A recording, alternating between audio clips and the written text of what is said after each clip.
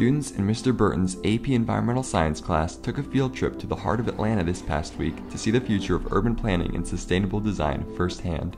In the morning, they visited the offices of Perkins & Will, a company at the forefront of environmentally friendly architecture.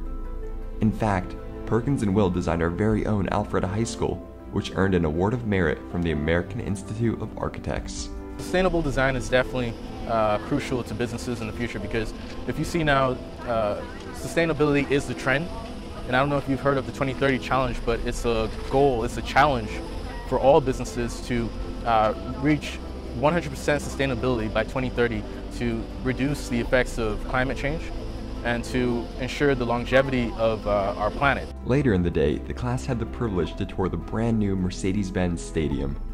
There, the students had the chance to observe new features that gave the stadium its LEED Platinum status and have a little fun at the same time.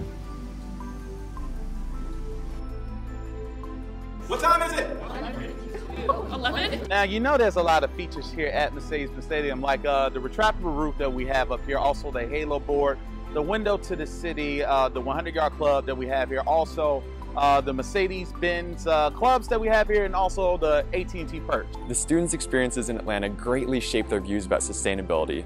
As some of our nation's best and brightest, their ideas will shape the future of energy usage and design in the United States for generations to come. I'm Sean Rager with The Morning Show.